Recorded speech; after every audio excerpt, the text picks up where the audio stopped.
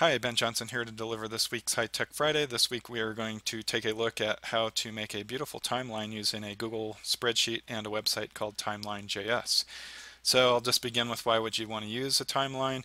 You might replace a traditional research paper with a timeline. The same amount of research and writing can go into it. It'll just be on a different format. Of course, you could use this for any history event.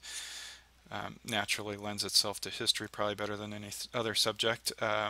If you're reading a book in your class, it includes dates and places. You can make a timeline to go with that, such as Unbroken or a book along those lines.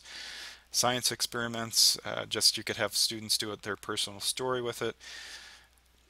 You could have students make portfolios. As a teacher, you could run daily lessons through this. You could have students document progress on, say, a sabbatical or something like that. And scheduling and planning, of course. What multimedia elements can you include? Pictures, movies, maps, articles, really anything from the web can be included in that timeline. What are the advantages? It's shareable. It's going to use a Google spreadsheet, so you can have a team of students working on it together.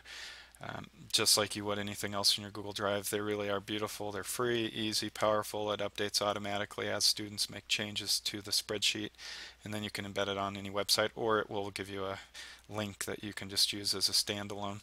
Alright, so how do you get started? First open up Chrome, and in Chrome just type in Timeline.js. That's the name of the website that assembles the Google spreadsheet for you. And it says first result. It looks like this. If you're signed into your Google account, it'll save you a step, and then you just click on Make a Timeline, which takes you down to the 4 steps. The first step is to get the template, and as long as you're logged in, it'll take you directly to the template. Now, he doesn't want you to wreck the original template, so you'll have to use this template, which is just going to create a copy for yourself. I would have students go ahead and retitle this, so they might title it My Life, and then they'll hit OK. And then if they wanted to share with their classmates, of course, they would just use the share button up here in the upper right-hand corner. Okay. Now at this point, what I would encourage you to do with students is to have them focus just on these first 4 columns. Don't send them out to get the multimedia until they've populated these first 4 columns. So I'll just make up some fictitious things. So I might be a student, and maybe I would have a birth date of, say, 1/1/99. You don't have to have a start time, but if you're doing an experiment or something like that, you might. You don't have to have an end time. Of course, you could. If not, it just makes it a default length on the timeline. And then you would just put the headline in.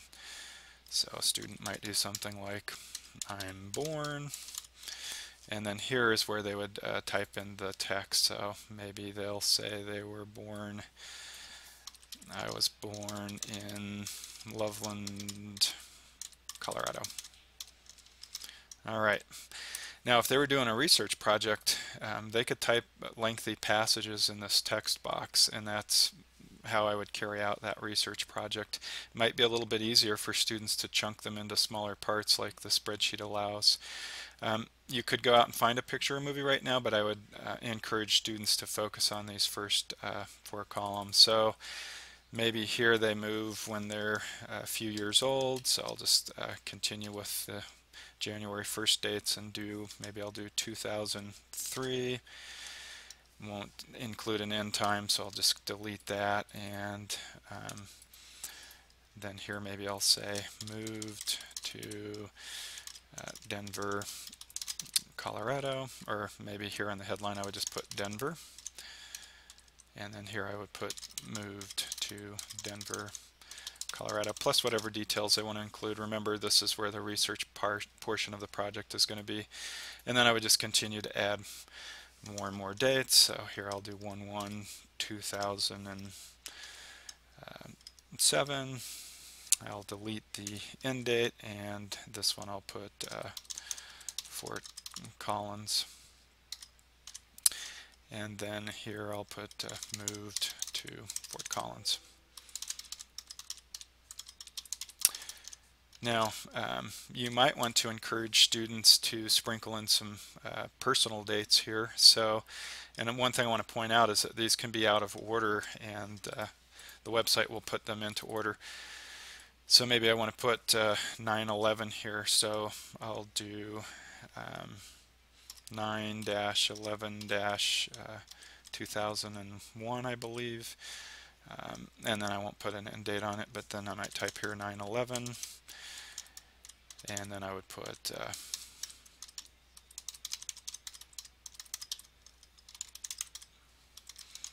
the description there. Notice that this date is out of order, but the website will fix that, so not a big deal. And then here maybe I'll say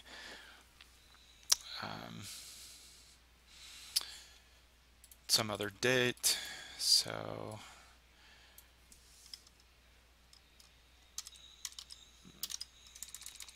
and I forget, 1/20/2009. Is that the date that Obama takes office? Forgive me if I'm wrong.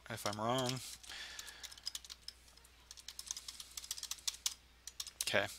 For the sake of time, I'm just going to delete these extra entries. Just highlight, delete those. Realize though that kids could add as many rows as they need to, and quite likely they would.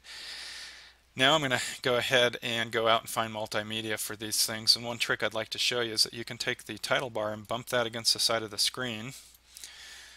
And then I can get a new tab and bump that against the side of the screen. Okay, now for pictures, they're really easy to add. So I'll just say Loveland, Colorado in Chrome, and then I'll just go to images, and I'll find a nice image of Loveland, Colorado, and I'll just go ahead and click on that picture, and then I'll go to the view image, which is hopefully going to take me to the full-size image. Once you find an image that you like, of course you'll just right click and grab that URL, so copy image URL, or you could come up here and copy the URL. So now back on your spreadsheet, you're just going to simply paste the new address of that photo over the top of the Flickr. If the dialog box here is covering up something, just click off of it and that'll make that go away. And then I could do the same thing with Denver.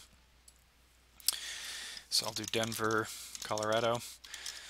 Now maybe this time I want to, I'll just do another picture just to repeat those steps. Find a nice picture of Denver.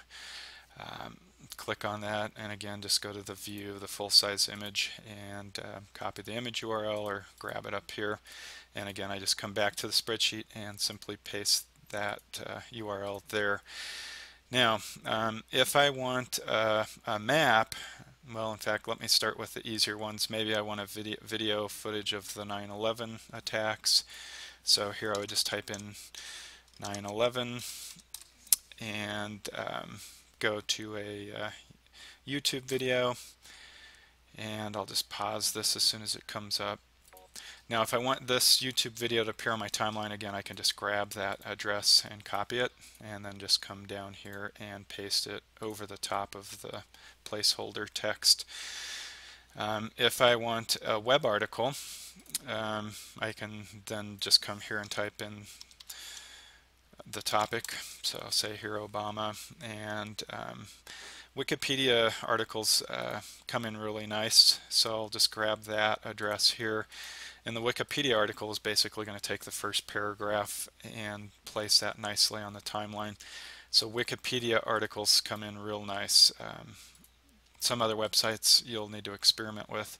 Okay, the last one I want to show you is a map, and that one's just a little tricky if you want it to look really nice.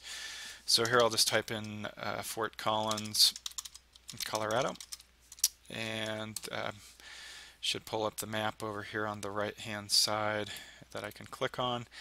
And maps are just a bit trickier. I could grab this URL up here, but it doesn't display quite as well as I'd like it to.